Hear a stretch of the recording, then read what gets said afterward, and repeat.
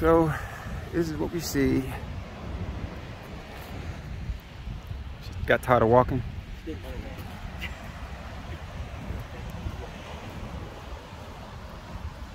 Waves are pretty high.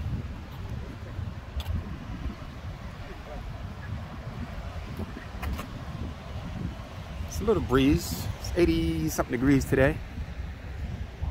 That's a camper going into the park. Hi. And that's a fishing pier further out there.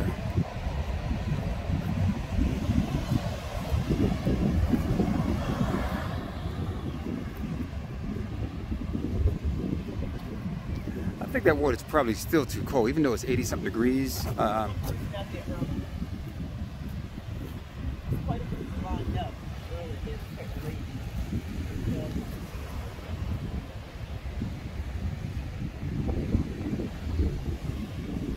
It's really nice though.